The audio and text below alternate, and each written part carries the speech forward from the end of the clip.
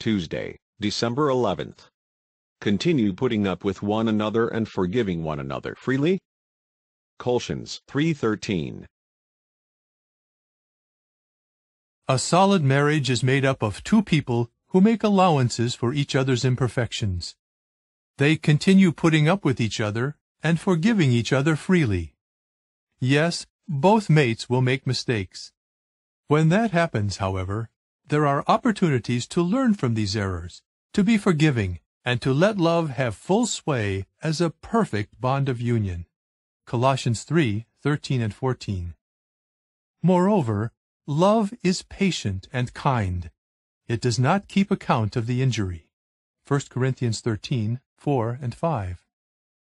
Misunderstandings should be cleared away as soon as possible. A Christian couple, therefore, should try to settle any issue between them before the day ends. Sincerely saying, "I am sorry for hurting you," takes humility and courage, but it goes a long way in solving problems and drawing marriage partners closer together.